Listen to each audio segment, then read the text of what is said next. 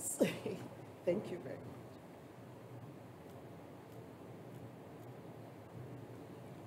Virginia.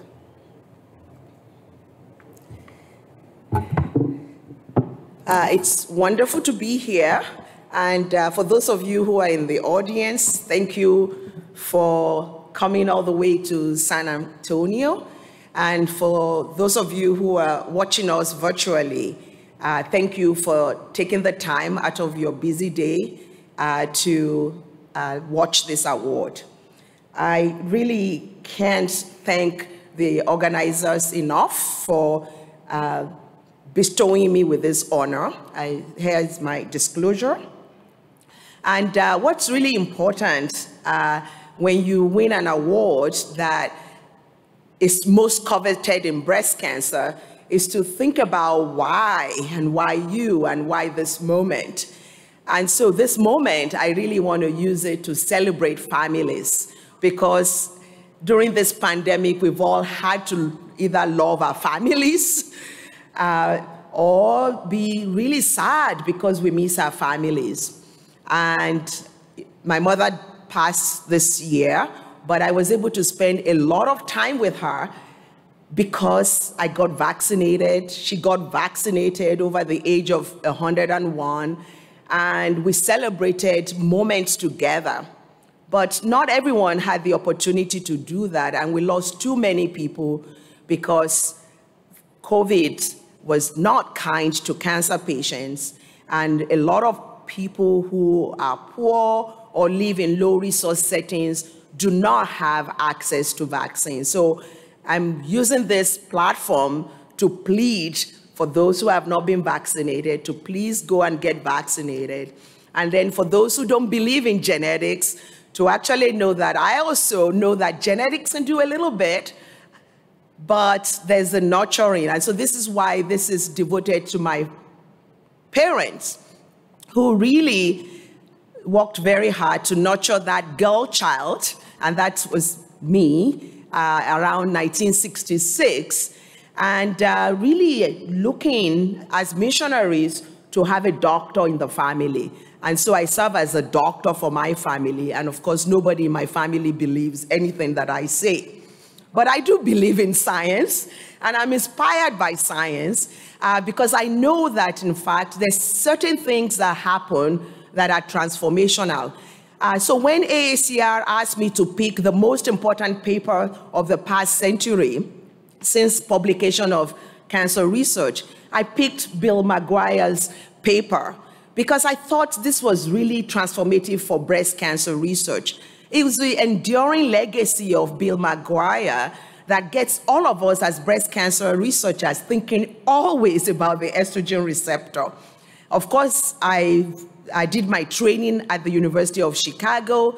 Charles Huggins actually taught me when he was 92 on mammary carcinogenesis, because there's no one who goes through University of Chicago without learning from the great Dr. Charlie Huggins. And he hadn't died by the time I was there. And this paper only had 145 patients. And after mastectomy, which was what everybody got in those days, he made the observation that there was a subset of women, about 37% of them, who were ER negative based on measuring proteins by femtomoles, and they tended to be younger, and that these younger women, usually under the age of 50, had very high rates of recurrence. As a medical oncologist, you know your Kaplan-Meier. When it diverges like that, you know that there's a difference in prognosis. And I went to look at the database at the University of Chicago to see what was going on between ER positive and ER negative breast cancer. And it was really a transformative moment in my life, and I'll come back to that. But what I ended up doing was to think about the heterogeneity of breast cancer and heterogeneity of populations who get breast cancer. And because I started really thinking more about genetics, not about signaling, And I was at a university where Dr. Janet Rowley was the leading figure in risk-adapted use of genomics or genetics and cytogenetics to cure leukemia and lymphoma. It was clear that I had no chance of studying leukemia and lymphoma. So the only thing I could do was to go to solid tumor. And in solid tumor, it was difficult to study the genetics. And the only thing that was really exciting at that time was germline genetics. How can we bring the advances in germline genetics to the clinic? And so, to me at that time, it was like being a witchcraft practitioner, because we were thinking about prognosticating, predicting, because we believe that, in fact, it's possible to preempt cancer and to prevent cancer.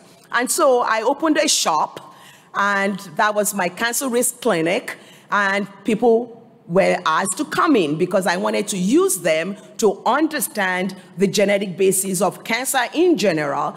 But really, it was the women who came, women and their family members, women who were concerned. And so I ended up really spending a lot of my time thinking about women and their families. And since I'm in Texas, women are really, really important. And I asked the question, are people dying prematurely because we link advancing age with risk of cancer, do not have appropriate tools for risk assessment, and have not trained the workforce to accelerate progress in cancer control and prevention? Why did I begin to think about cancer control and prevention? Because I knew it was too expensive to make sure everyone had access to bone marrow transplant, which was what we were using to cure breast cancer at that time. And I kept thinking, could we do this faster, cheaper, and would that really help us to broaden access for everyone? And so my first patient was a Black woman, 34-year-old, who presented with node-negative, triple-negative breast cancer. She had lumpectomy and radiation, followed by adriamycin-containing adjuvant therapy. She invited me to our family reunion, and followed by extensive interactions with multiple family members. And what you will notice about this pedigree, for those of you who do genetics, you would know that there's a broker pedigree that was published in 1896, and that's what everybody publishes. But I'm proud to publish this 5-generation pedigrees of strong Black women, all of them originating from the South, but they kept their family history, and they all came to the appointments with my proband. Unfortunately, after she got treated with adriamycin, developed cardiomyopathy. Not only did she have toxicity from the treatment, she also had financial toxicity, lost her insurance, and could no longer be treated by me. And with a low ejection fraction, even after we eventually found the BRCA1 mutation in her family, she couldn't have her ovaries out, and she ended up dying from ovarian cancer. That was about the time that Mary Claire King and I became really good friends, because she helped me publish this paper of extended African-American families with BRCA1 and mutations. They had not been studied because there were not too many of them. They were part of the Breast Cancer Linkage Consortium. Now, Mary Claire King was getting the National Science Medal from President Barack Obama, who also really helped me think about personalized medicine. So why is this important? It's important because shortly after identifying BRCA1, my good friend, another person who came through University of Chicago, that's Chuck Peru, and of course Jeff Trent, who was working at the National Cancer Institute, looked at gene expression profiling. We had the tools, we could look at thousands of genes, and was immediately able to show that BRCA1 mutation carriers tend to have aggressive ER-negative breast cancer. And it was quite distinct from BRCA2 carriers. This is hierarchical clustering. This is really trying to separate and cluster people based on their genetic mutation. And I had the audacity to write an editorial to the New England Journal saying, well, this is not really about BRCA1 and 2. It's just about being ER negative. Some of that was partly true. But what was really compelling to me was that even the one person who was not properly identified had a BRCA1 methylated tumor. It was not a germline mutation, but they had somatic methylation. And thereby telling me that, in fact, you may not have a germline mutation, but you could actually have environmental influences that will get you to methylate or to have epigenetic changes that disrupted your BRCA functioning. So that was very important to me. And then I began to think about the importance of getting to the root of breast cancer heterogeneity by doubling down and studying Black women across the African diaspora. Because we have different patterns of migration. Some came, like me, as new immigrants to America. Some were forcibly removed out of Africa during the slave trade, and they came through a lot of hardship before getting to the Americas. And so whenever we start talking about Black, it becomes a really challenging question, because the question is Black by social determinant, because you have a drop of blood, which was sort of how people were categorized. And so how much African ancestry makes you Black? Or is it the culture that makes you Black? And so we can debate this back and forth, but every time I see a 23andMe ad asking me to buy the 23andMe kit and then putting Gele on and saying, oh, now I'm Nigerian, I would say, no, no, no. The genes don't make you quite Nigerian, right? You may have ancestry, but there's a lot that culture, that food, that geography really has to do with epigenetic regulation. And so that's why when we talk about the global South, when we talk about countries in South America, when we talk about Hispanics, and we talk about what is your ancestry, when we talk about women in Bahia, in Brazil, where after the slave trade, they didn't leave as Brazil, they stayed there, they kept their culture. And the first time I got to Brazil, I was like, these are my long-lost relatives, because they are definitely Yorubas. So what does it make you Black or white? I think we can debate that. But what I was really concerned about was the injustice in genetics and the fact that Black women have the highest death rate from breast cancer and remained understudied. So I then set off to really continue to collaborate with CHOC. My first postdoc was Dijon Ho. We wanted to start a Nigerian breast cancer study. Had lots of postdocs, 2 postdocs that came from Brazil, another clinical fellow from me. And these fellows did a lot of work in my lab, doing clinical annotation, cleaning up, and making sure everyone we saw that we actually got information about their tumor. And then, of course, over time, we've collaborated with testing laboratories to do different types of sequencing, because we were interested in really asking the question, do breast tumors from different ancestral populations have similar genomic properties and evolutionary trajectory? So why is that important? It's important because when we talk about Africa, Africa is not one country. Being Black is not one thing because it's the color of the skin. But we all came out of Africa. And so when you look at the genetic diversity and you start from South Africa and look at relatedness of African populations, you can see how diverse they are and how they have actually after the out of Africa migration, you can see that the European ancestry and Asian ancestry groups really form a different tree in terms of the human phenetic tree. So why is that important? Well, whenever we're talking about heterogeneity of risk factors, we also have to think about what's happening in these different countries, different geographies, different level of development. Some will say low resource or no resource countries. Well, women still have lots of children. My mother had 6 children. That's protective for breast cancer. They have later age and menarche. It's protective. They have high levels of breastfeeding, and that's the only way they have birth control pills, because they just space their children. My mother had children every 3 years for 20 years of her life and lived to be 102 without ever getting breast cancer.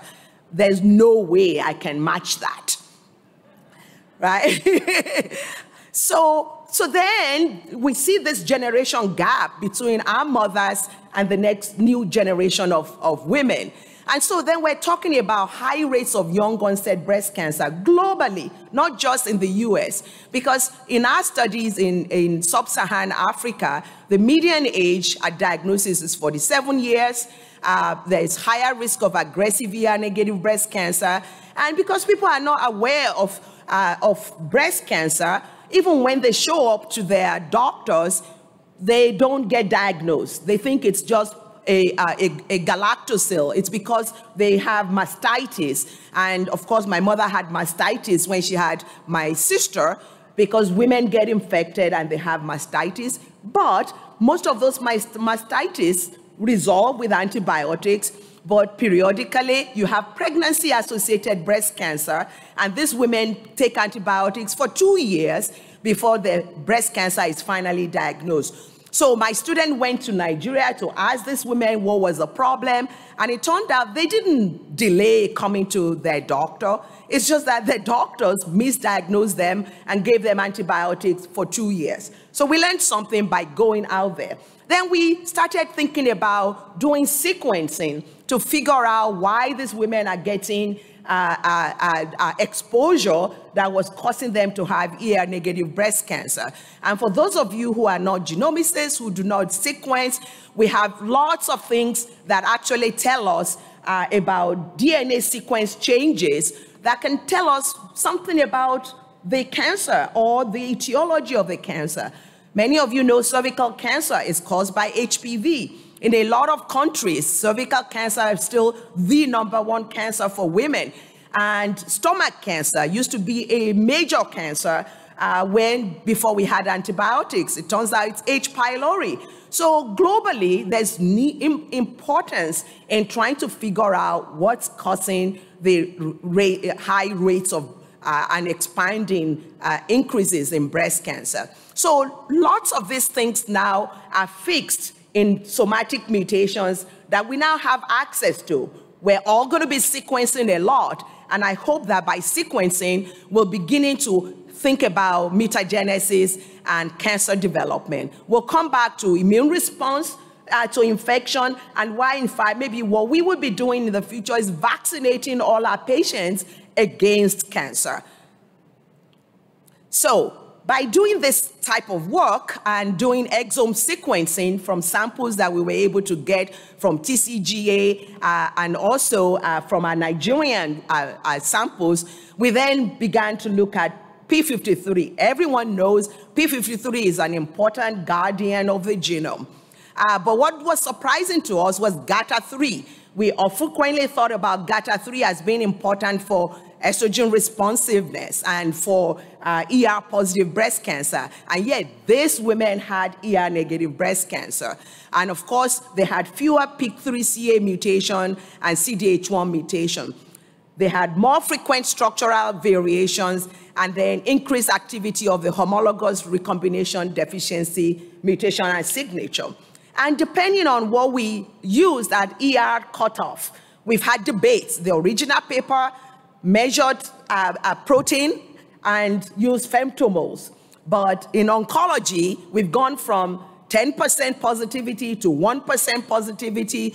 And of course, there's a clear difference between a tumor that is abundantly 100% ER positive versus PR negative. I mean, so all sorts of combination of ER expression. And that's really telling us something about heterogeneity. But what we were seeing is that it didn't matter whether these were ER positive or ER negative, they had HRD mutational signature using exome sequencing. That was not satisfying for us. And I happen to be married to a pulmonologist who happens to think that everywhere I went, I got allergic because I sneeze. My daughter has asthma, so we're always looking for things that can give you a runny nose. However, when we started really collaborating and working together, it was before Chicago cleaned up its act. There was so much air pollution in the city, and Chicago had the highest death rate for Black children with asthma.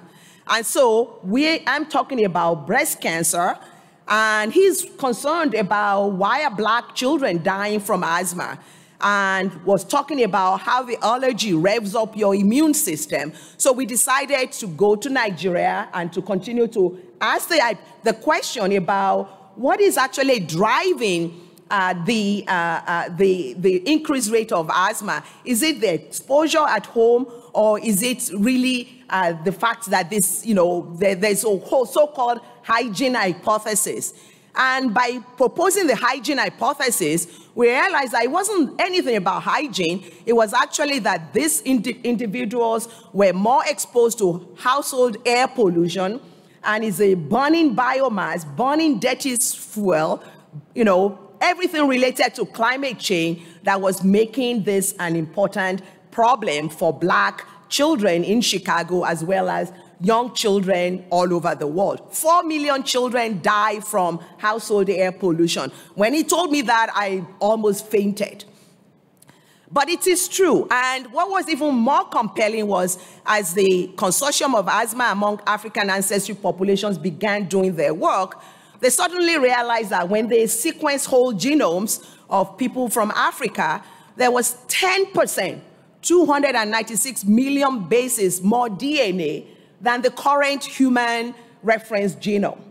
So when this paper was published, when Dr. Salzberg called me and said, oh, do you know if this patient had malaria or other infections? Because we see things that are not in the reference genome. I said, yeah, malaria is endemic, but think about your alignment. So this year, we've all been talking about algorithms. We've been talking about genomic assays that do not work for everybody. So why is that important? So as we dug down and we started doing whole genome sequencing of two monomer pairs from Nigeria, we started really being able to have better definition of what we call homologous recombination deficiency signature. Yes, with exome sequencing, with panel sequencing, you see the tip of the iceberg, and you can use SBS3 signature. But you need to think about double base substitution, and then the indel, the deletions, and the structural arrangements. All are very important, and all really need to be looked at when you are thinking about genomic classifier.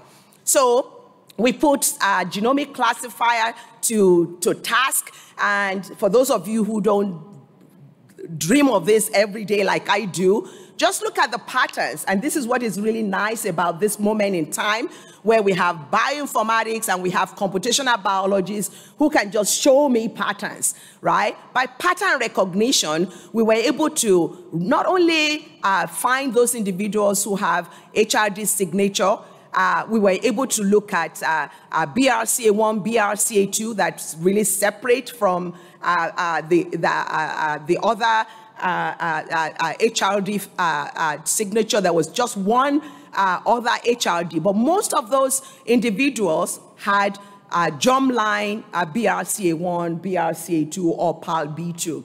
And this is a beautiful way to actually define HRD. And we can go on and on about what is going to be the best assay to go forward.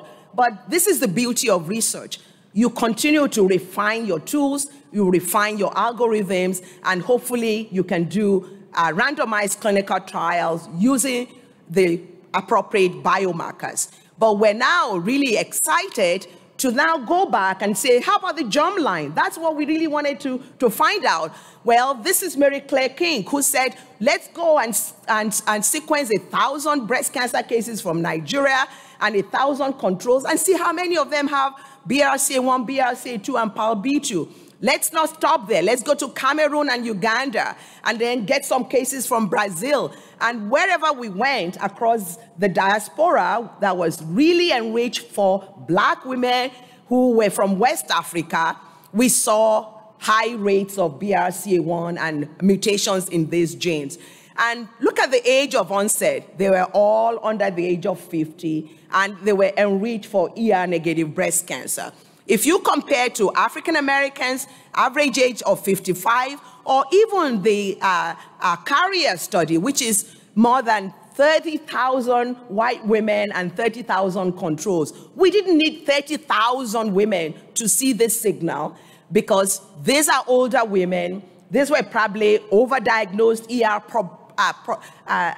positive breast cancer, and not the aggressive breast cancer that's going to kill you before the age of 50. So we then go on and ask about, how are these mutations evolving? Do they all evolve along the same trajectory? What are the early events? Because you did genome analysis, you can actually measure the trajectory of breast cancer. So what are we looking for to do better models? Is everything inherited, or is it a gene-environment interactions? Are we using the wrong models? What are the epigenetic changes? So lots of questions that we need to continue to answer. And right now, we're bringing a lot of things to the clinic, but they might exacerbate health disparity because of this really distinct evolution between a pure African ancestry, where we're 99.9% identical, and then how the genome has really diverged as people have moved to different countries. So this is why it's really important that we begin to do cross-ancestry analysis, that we pull our resources. Adedokun just published this paper where we are finding more GWAS hits by focusing on women of African ancestry. We're trying to look at overall breast cancer risk and develop a PRS that works for women of African ancestry,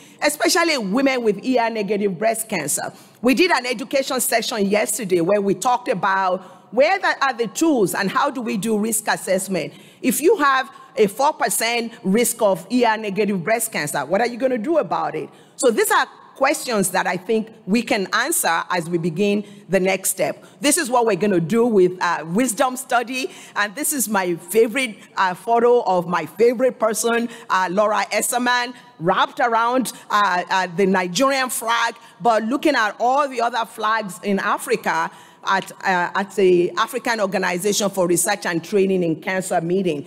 So there's so much we can do. And even though Wisdom is trying to recruit 70,000 women, women come from different countries, different backgrounds. We probably need more than 70,000 to be able to really answer the question about risk-based versus annual and randomized or self-selection. So for all of you who are here, who have not signed up for Wisdom, please sign up. I have, and I hope more of you will do it.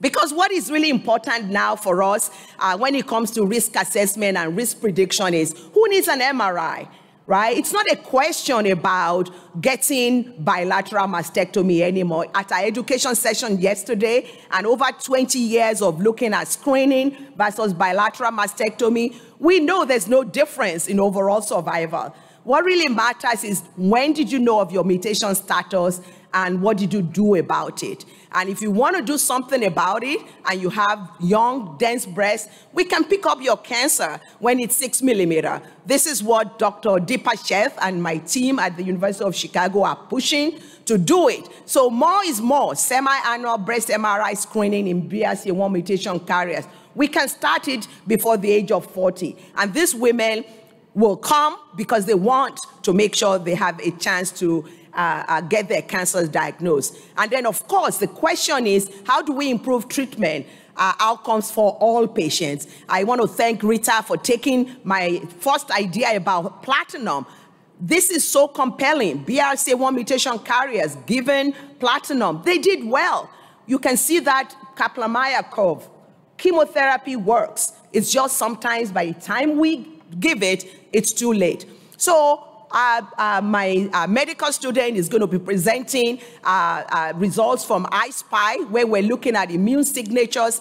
And it doesn't matter how you get to FACR. It's not about the race. It's about the genomic assay that gets you into a clinical trial. Because if you get a FACR, you're doing well. There's no racial disparity when you get neoadjuvant therapy and you do well. If you don't get FACR, then you start seeing disparity. And Black women, of course, do worse because they're not driven by ER-positive breast cancer signaling that we have all been studying. And it's not all triple-negative breast cancer. Some of it is Lumina B breast cancer and HER2-positive breast cancer.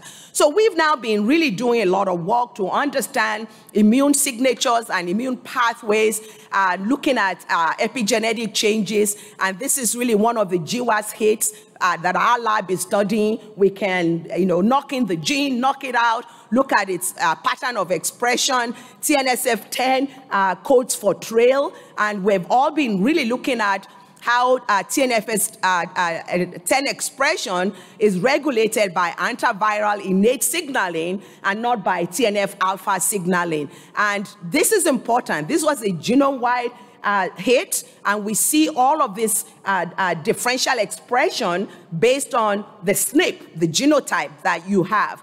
And so the cytokines that your tumor puts into the tumor microenvironment might be altered depending on your SNP. So these are all important concepts that we can now study because we have at least a hypothesis around differences that are driven by your genetics.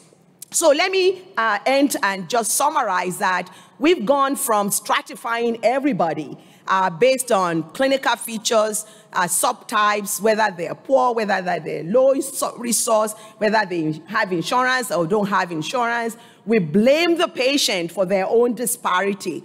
But I think right now we need to start really talking about precision healthcare for all. And it doesn't matter where you are, whether you're in the US, there's in-country disparity and across-country disparity. And as a breast cancer organization with international members, we all have to really get together in solidarity to begin to think about actionable germline mutation, somatic alterations, targeted therapies, and screening and prevention or cancer interception. So my take-home message really is I'm so thrilled that I've been given this award.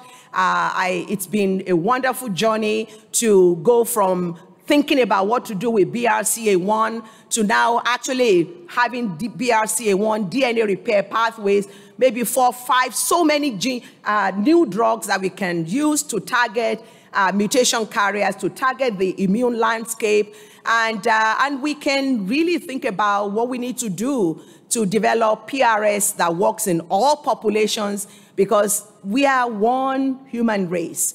And we need to broaden global access to innovative, biomarker-informed clinical trials in all communities, not just where you have a lot of wealthy white women.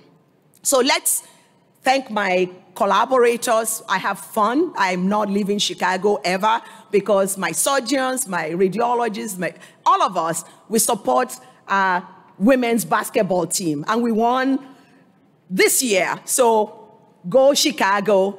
We start another reign of Michael Jordan, which was really what happened when I first got to Chicago. And I really want to thank my colleagues and, of course, my team in Africa who are doing a lot of work to help us get patients into clinical trials. And, of course, my children who inspire me every day because they always say, Mom, you're the slowest. You're not going to get to the summit of Kilimanjaro. But you know what? When you pace yourself and you know that you're trying to get to the mountaintop, sometimes you actually get there. So thank you all for coming, and I thank the organizers, the committee for selecting me, and I thank my patients, my funders, the companies that I've started because my daughter inspired me, and none of this is ever possible without an amazing team of people in my lab and people in our breast program. and of course, patients who came forward, who gave us their blood to study the genetics, and families who are coming to each one of you in your practices and expecting you to help them. So thank you all.